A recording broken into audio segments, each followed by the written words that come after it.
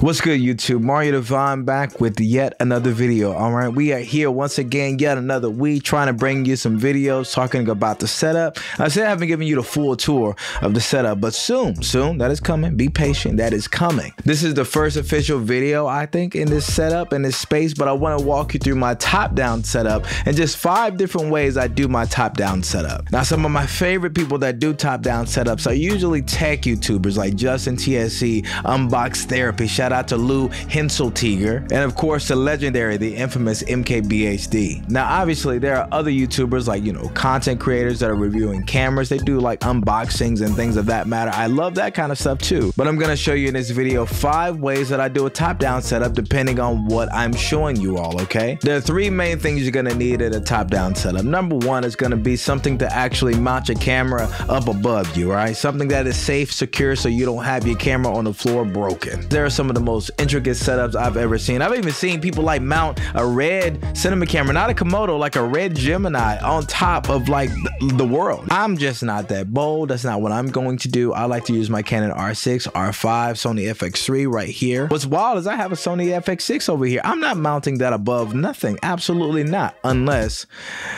Unless someone paid me enough to do it. But again, the first thing you're gonna need is something to actually mount your camera above you. Number 2 is going to be a table, something, a desk, like anything that you can kind of create your flat lay look, where you can have your object, have it laying flat, make sure that it looks good, it accents it well, that kind of thing. So I'm gonna walk you through 5 different looks that I like to use. Third, and equally as important as the first 2, is going to be lighting. You wanna make sure that 2 things are well lit, all right? Number 1, you wanna make sure the object, whatever it is you're reviewing, whatever it is you're showing to people, you want to make sure it looks good on camera. Then number 2, you want to make sure that the actual tabletop, the flat lay area, you want to make sure it's properly lit too. So let's walk through all 5 of those setups. All right, I want to make it very versatile for you. I want to make it very optional for you because I don't know what type of gear you have, but I want to make sure that whatever gear you already have that you can use in this setup. Setup number 1, the coffee table. Okay, the coffee table where you drink your coffee and you invite guests over. Some people like to put their feet up on it. Okay, that thing that can be used in a top-down setup. With that, is something that most of y'all probably already got at home. For me in this example, I'm going to use my end table. I like my end table. It has a little marble top. You don't have to buy an end table like this, but I love the design. It fits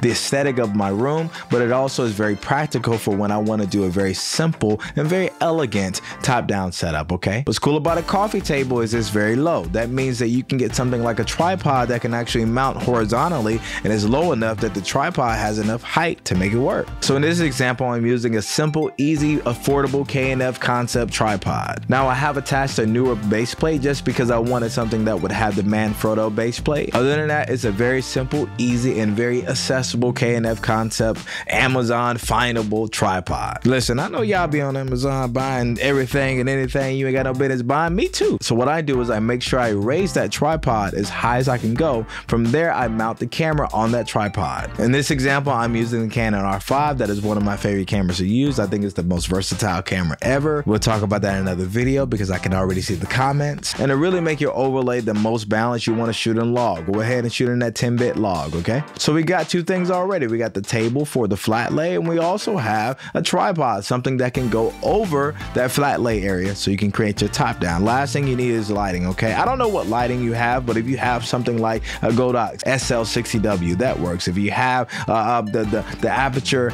MC, the small things, they can work too, but you really need to make sure you provide a good amount of balanced light. Make sure you diffuse the light too. I'm gonna give you a quick pointer. All right, through this video, I'm gonna give you pointers to just like spice up that look, make sure it looks good. When you use your light, you want to make sure you give it enough space away from your overlay. And the reason why is because you'll get that glare. You don't want the glare. Okay, we want to avoid glares because as soon as you get the glare, you're gonna see it in the corner of the frame. It's gonna look uneven. You want to make sure your flat lay looks even, as if there's no light there. I prefer to use a grid because I want to control the light, but I also want to make sure it's not bleeding out. I want to make sure it's focused. It's focused on the overlay that I'm trying to create. Another thing I recommend is bringing your light as low as you can so that you don't have that overhead glare, because you'll get the overhead glare in the item that you're showing off, and you can get the overhead glare on your actual tabletop or your desk or your coffee table, whatever you're using. Another thing I would recommend, and this applies to every top-down setup is you have a light on one side.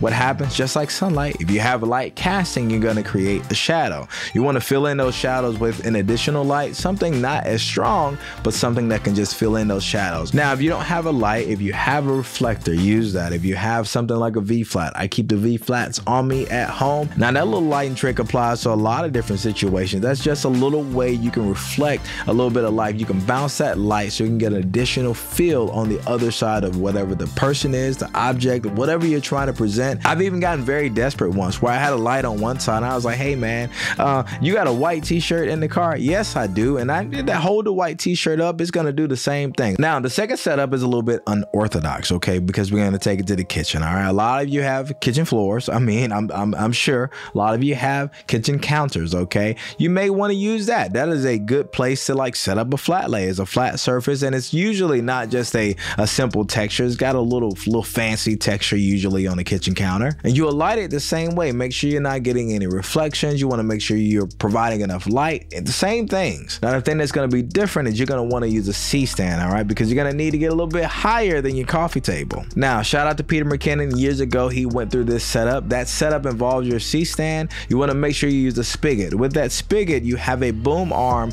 with your C-stand. You're going to take that spigot and you're going to put it into the boom arm of that C-stand. From there, you're going to add a ball head. The choice that most of us use is going to be a Joby GorillaPod ball head. Another thing I recommend if you're going to use this setup, just because you want to make sure your setup is balanced and that your camera doesn't tip over and fall on the floor and die, you want to make sure you use a sandbag. I prefer using sandbags just for safety. You can put the sandbags at the bottom of the C-stand, but you can also hang them on the boom arm to make sure that there's like, you know, no shakiness and the camera's sturdy. You want to make sure that everything is safe, you know, because you got thousands of dollars mounting over your head and you don't want it to fall over and, you know, have a really bad day. Now, third setup is all going to apply a very similar way as far as like lighting, okay? But this is the table. I love this table because I can do this with you. I can do podcasts on this table, but I love to have this nice surface. The thing about this wood, it's like, it's custom. I'm gonna be honest, I'm a bougie kind of guy. So it is custom wood. The top down is going to look even better when you have something that you can spend a little bit of money on, but I'm not telling you to go spend the money. I'm just saying, you know, you add a little spice to your life. All right, go ahead and treat yourself, boo. The lighting is going to be the same thing. All right, you want to make sure you're using a grid softbox, and you want to make sure you get that light as low as possible, or you make sure that your light placement is far away, not too far, but far enough away that you don't get a glare. Okay, that's the one thing I don't want in my top-down shots, is I don't want to glare on the edge of the frame. Like, I just want it to be a very even tone. Now, with this top-down setup, I do like to use a C-stand. With that C-stand, I like to put a brace on the side of the C-stand, and then on that brace, I like to attach a monitor. I love being able to see my top-down setups because I'm going to be looking. I want to make sure my hand placement is good. I want to make sure where, you know, if I'm unboxing something, I want to make sure I'm cutting in the right place. I want to make sure the product is in the right place so that you all can see it. The way I like to fill in shadows when I'm in this room, I like to add an additional light. Again, it doesn't have to be the same as your bigger softbox source of light, your main source of light. It can be like one of those small aperture like LED lights. It can just be something just to cast that shadow. My choice is I like to mount a nanlite Pavo tube horizontally. All right, from there I put it, align it right with the table, and then that casts the light directly on whatever the product is, and that fills in all of the shadows. All right, so the last two setups are actually going to be a 2-in-1. All right, it's going to be a duo. Okay. I didn't mean to do that, but the product is actually called VFlat Duo. It's a duo board, okay? Like I didn't mean to do that. That wasn't even in the script. That was just off the fly. You know what that means? I'm a YouTuber. I'm a YouTuber. So with the VFlat Duo boards, okay, they're actually created for food photography, but they are another tabletop that I like to use. Obviously, I have this tabletop here, but what if I want a different color? So the Duo boards come in handy for that. So y'all think that I got multiple tables, but I don't. I ain't got the same. I'm just, you know, deceiving. I know. So you're gonna light the Duo boards the same way you would light any other top-down setup. When you're lighting it, you want to make sure you give it enough space. You don't want to glare. You want to make sure you're getting even light across the board. You're gonna still be using that C-stand setup. Again, I love that setup. You don't have to change a thing. It's crazy because you really got 3 setups in one. All you have to do is just change the background. All you have to do is either take the V-flat away or add the Duo board and then flip the Duo board. You got 3 setups right there that just look a little different. What's also cool about that duo board is that you don't need this table. You remember we talked about coffee tables. You can lay that duo board on your coffee table and then you have something else you can use with your tripod setup. I'm just trying to give you all the tricks and doohickeys. Now again, you know we have to even out the light. You want to make sure you're filling in those shadows. Again, you want to get that even light across the board, because when you're showing your products, when you have one light on one side, it is just like the sun. You're going to have that light casting down. You're going to create a shadow. We want to fill in the shadows on the other side, and that's where my Nanlite Pavo tube comes in for me. So there you go. I really hope this is giving you some options. All right, I hope this is really opening your eyes about the behind the scenes things of how people get top-down setups. Obviously, there are other ways to do it too, but these are like simple ways to do it, because like for me, I watch a lot of YouTube videos, and I love how people can add a little spice to their videos with these top-down setups, just presenting a product to you. I love that. Unbox Therapy has so many subscribers because of that infamous look of having that top-down setup. All right, brands appreciate that top-down setup when you're working with them. Clients will appreciate that top-down setup, and guess what? Us fellow YouTubers, we appreciate that little sauce. So I hope this has helped you and given you a little bit of guidance of how to do it yourself. So please like, comment, subscribe to your boy. Thank you so much for watching, and please stay updated. I will see you all in the next video. Peace out.